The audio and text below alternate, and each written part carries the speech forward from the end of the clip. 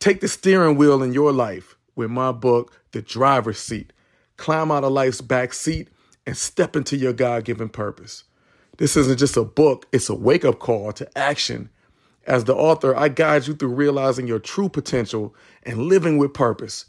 Break free from life's back seat and those seat belts and seize control of your own destiny. Your purpose isn't just a dream, it's your reality waiting to be lived. So discover this book right now at what'sgood.work. Click on the link that says buy my books. Take charge and transform your own journey today. Welcome to What's Good, a podcast where each episode is a journey into finding and feeding our good wolf. It's the best version of ourselves. I'm Floyd, certified life coach and the mind behind the What's Good brand. I'm here to guide you through a deep dive into a single powerful topic every episode. Together we'll explore how even the most seemingly mundane moments are still opportunities to nourish our positive nature. From uncovering life's hidden lessons to fortifying our inner strengths. What's Good is dedicated to helping you recognize and cultivate the goodness that exists in and around us. So join me on this journey as we seek out and savor the good in every aspect of our lives. Come on, let's go. Welcome everybody to another episode of What's Good, the podcast.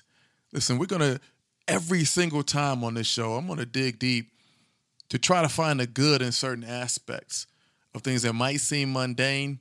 They might even seem like abstract. But no, I believe life is always feeding us what we need. Sometimes you just need to tweak the recipe, figure out the recipe, or even mine the minerals out of the rocks.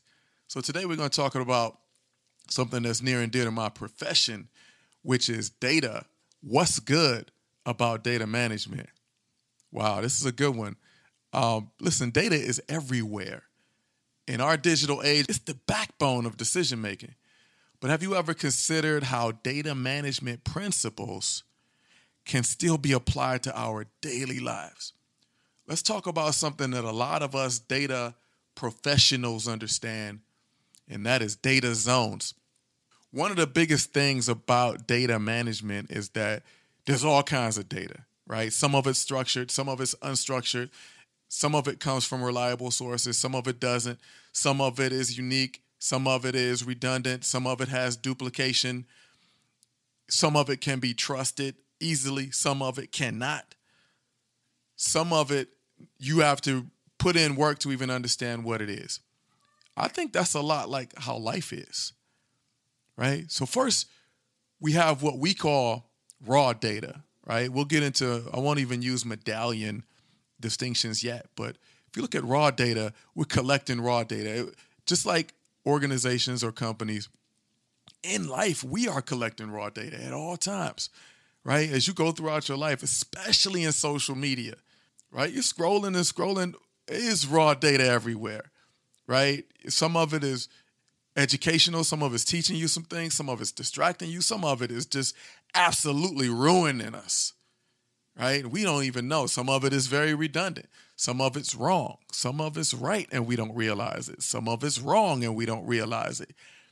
So this is just like how raw data is for companies. And there's a lot of work you got to put in. It's okay that raw data exists. There's nothing you can do about it. You have to dig in to that swamp. You have to, right? But it's important that once you start to dig into raw data, you don't just leave it there. We have to then transform it into something that we can use. So what we typically have next is something that's we can call, for today's purposes, refined data. This is where we process our experiences. Okay, I saw this on Facebook. I saw this on LinkedIn. I might have saw this on Twitter, or now known as X. But I have to add some context. I have to add in my education. I got to add in my values. I got to start to understand the implications. I got to eliminate some duplication.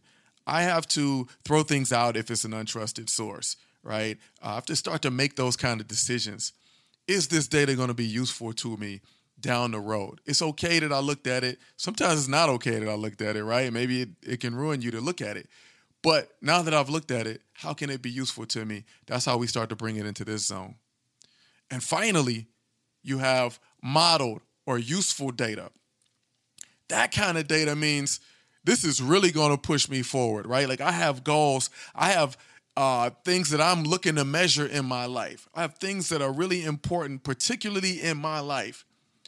And now I could take some of this refined data and start to make decisions or plan actions around it.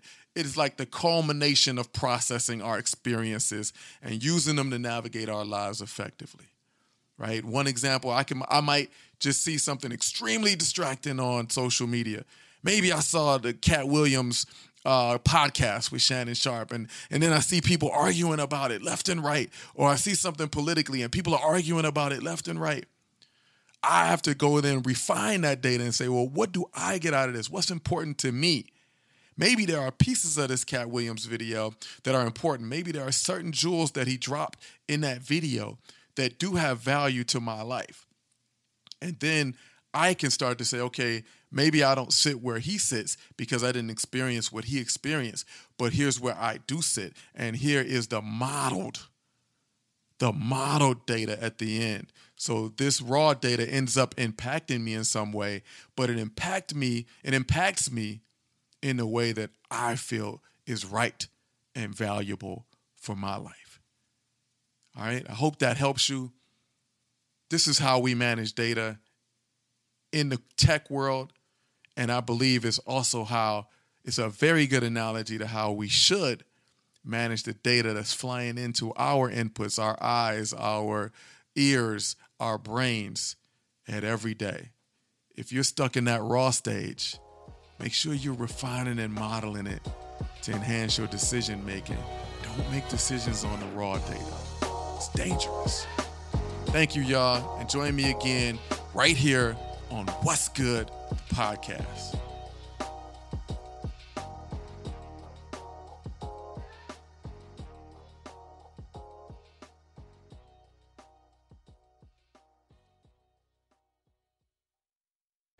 Ready to revolutionize your content creation? Discover Deep Brain AI, the cutting-edge solution in AI video synthesis. Create lifelike AI videos with ease, ideal for presentations, educational content, or just boosting your digital marketing.